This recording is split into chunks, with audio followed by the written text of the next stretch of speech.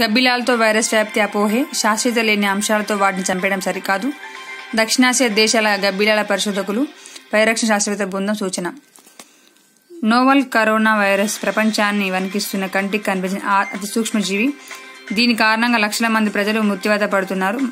మరి దీనికి మూలం ఎక్కడ? గబ్బిలాల నుంచి వైరస్ సోకిన మాట వాస్తవమేనా అంటే కాదని స్పష్టం చేస్తున్న దక్షిణాసియా దేశాల గబ్బిలాల పరిశోధకులు, పరిరక్షణ శాస్త్రవేత్తల బృందం. కోవిడ్-19 వ్యాప్తిలో గబ్బిలాల పాత్ర అపోహ మాత్రమేనని చెబుతున్నారు.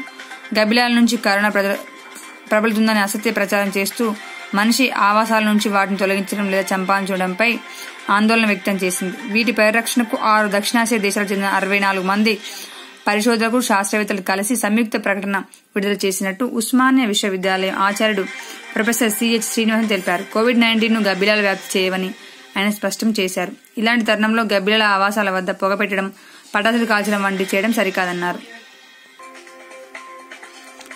కోరుకున్న ఆహారం ఇంటికే, ఆగని ఆన్లైన్ ఫుడ్ డెలివరీ దందా. కరోనా వ్యాపించే ప్రమాదం అంటూ ప్రభుత్వం నిషేధించిన ఆ నగరంలో ఆన్లైన్ ఫుడ్ డెలివరీ అడ్డుకట్టబడడం లేదు. తాజాగా మల్కాజిగిరి పోలీసులు చికెన్ బిర్యానీ గుట్టును రద్దు చేయడంపై గమనార్హం. ఈ ఘటనతో అప్రమత్తమైన నగర పోలీసులు సామాజిక మాధ్యమాలపై దృష్టి సారించారు. రంజాన్ దీక్షలో 270 మంది ఖైదీలు. రంజాన్ మాసం మొదలడంతో చెంచల్గూడ జైల్లో 270 మంది ఖైదీలు ఉపవాస దీక్షలో ఉన్నారు. వీరిని ప్రత్యేక బ్యారక్లో ఉంచి ఉదయం, సహార్, సాయంత్రం దీక్ష విరమణకు అన్ని వసతులను ఏర్పాట్లు చేశారు. దీన్ని డాక్టర్ శ్రీనివాస్ తెలిపారు. పాఠశాలల్లో ఫీజుల మోత, ప్రభుత్వ ఆదేశాలు బేఖాతారు, పెంచి కట్టించుకుంటున్న ప్రైవేట్ యాజమాన్యాలు, విద్యాశాఖకు ఫిర్యాదులు. ఫీజులు పెంచి వసూలు చేసే పాఠశాల యాజమాన్యాలకు ఫిర్యాదు చేసేందుకు వీలుగా జిల్లా వారీగా విద్యాశాఖ ఆధ్వర్యంలో ప్రత్యేక కాల్ సెంటర్లు ఏర్పాటు చేశారు. హైదరాబాద్ జిల్లాలో 040297014474, రంగారెడ్డి జిల్లా 9704559353, మేడ్చల్ జిల్లా 9440124369. మారేడుపల్లిలో ప్రైవేట్ పాఠశాల గత ఏడాది 1 నుంచి 5 వరకు నెలవారీ ఫీజు 5,800గా ఉంది. ఇప్పుడు అది రూపాయలు 6,700 పెంచారు. ప్రభుత్వ ఆదేశాలను బేఖాతారు చేస్తూ సదరు పాఠశాల యాజమాన్యం పెంచిన ఫీజులే కట్టించుకుంటుందని తల్లిదండ్రులు ఆరోపిస్తున్నారు.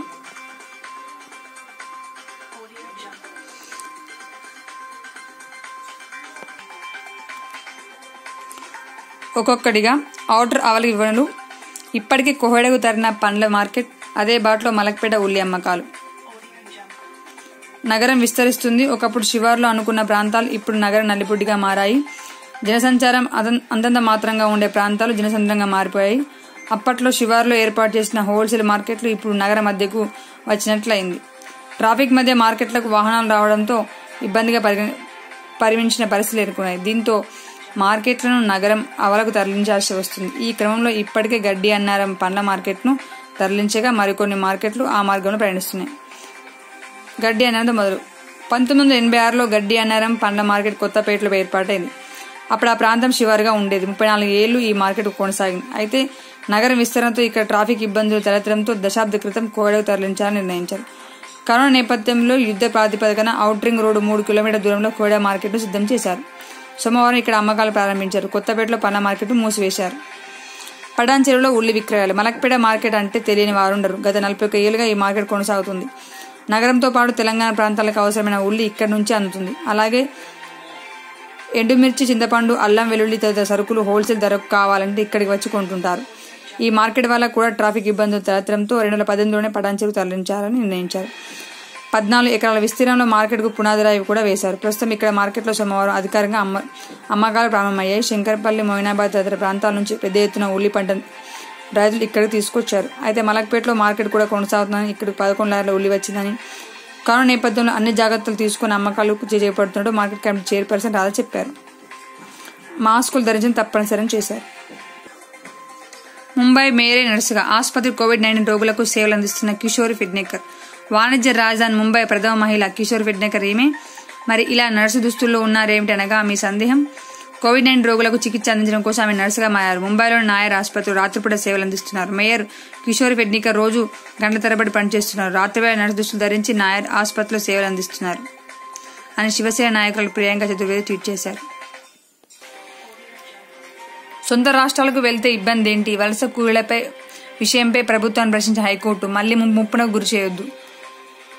వారికి ప్రత్యామ్నాయ స్థలం చూపండి సిద్దిపేట కలెక్టర్ హైకోర్టు ఆదేశం. కొండపోచమ్మ ప్రాజెక్టు నిర్వాసితులకు చేరువు ముంపు ప్రాంతాలను కాకుండా మరోచోట ఇళ్ల స్థలాలు ఇవ్వడానికి ప్రయత్నించాలని సిద్దిపేట కలెక్టర్కు సోమవారం హైకోర్టు సూచించింది.